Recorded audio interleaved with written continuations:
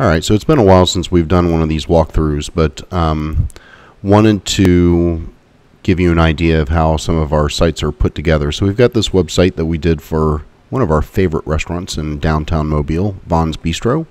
And as you can see, there's a lot of information on the homepage, whether it's information about Vaughn, about the bistro.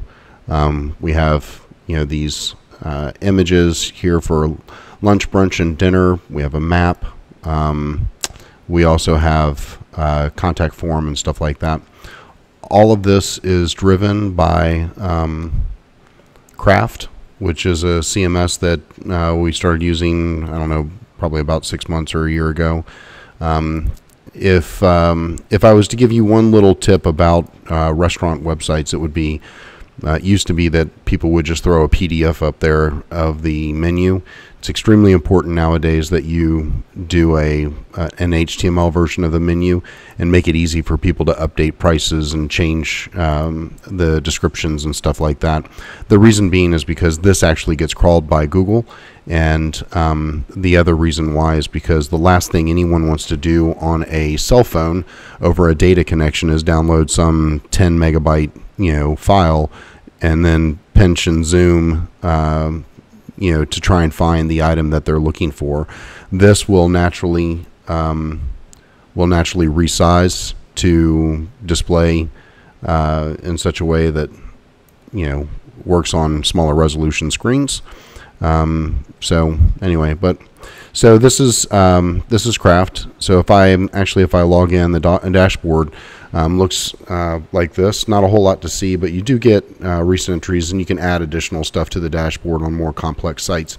This one is not terribly complex, so if you look, these are all of the entries, and then you have this concept of single entries. So if I have pages that really just have need for one entry, so for instance the home page, so we've got the headline for about Vaughn, and then a little bio information in her image, and then about the restaurant, some content, and this is allowing us to do the 2-column grid and then a background image for that section. So I mean, fairly simple stuff. The contact information is stored in here, so we can put a street address, phone number, email address, Instagram,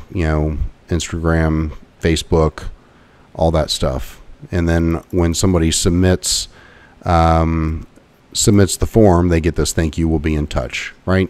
And also taking care that they can edit things like the title tag for the page, which is what appears in the browser Chrome when you hover over it, as well as the meta description, which is what appears when somebody does a Google search and the website shows up as a result. So, but just going back to entries, the kind of cool thing here is for the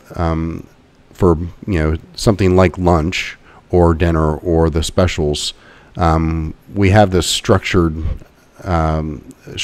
entries section. So if I go into lunch, you'll see that really all we have is an image. This is the image that's used on that home page as well as on the menu page where we're displaying the different menus.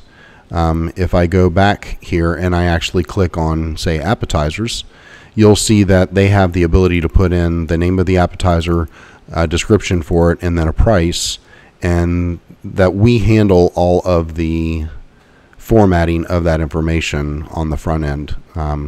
So we keep it quite simple. But let me show you one other so you kind of just get a feel for this. Let's see, like Asian cuisine, because that's what I love so much about her food. Description, actual title of the entry. The other nice thing too is if I want to, I can actually reorder these kind of on the fly. I can add an additional item just by clicking plus on the item, entering in a name, description, and price, and as soon as I click on save, that would go live. So as you can see, I mean, this is super simple for non-technical folks to update. There's no fighting with some HTML editor. This is what we call create once, publish everywhere. So if I put this content in here with this format, then I can use this information. So for instance, the contact information, the phone number and street address, that gets used in a number of different ways. So we've got it here in this section up on the home page. I don't know if this is being pulled in as well. This may actually be in the content, but it gets used in different places on some sites. It just makes things easier. The other thing too is those specials that you saw on the home page. Actually, where were those? The specials. There we go. Yeah, on the home page. So at the top here, the homemade lasagna, Asian Thai chicken thighs, which, by the way, the Thai chicken thighs are just absolutely ridiculous. But if you go to menus and you go to the specials, you'll see that those are displayed here. And we've created the site in such a way that they actually enter all of these in, and then we just cycle through those. Now, they can update them as they need to, but they don't have to actually go in and change that every day. It just knows that tomorrow the Boston butt pot roast and the shrimp and pork belly ramen noodle bowl are going to be the items that are the specials, and it'll display those appropriately on the home page. So makes it quite easy for them to manage, and I think it turned out really well. They've been quite happy with the way that this has turned out. So anyway, I hope this is helpful. We're going to do more of these. If you care to follow along and want to see more of these kinds of walkthroughs, then make sure to like our Facebook page or subscribe to our YouTube channel, and we'll be posting more. So, and if you have any questions or anything, just send an email to hi, that's hi, @bluefishds.com. Thanks.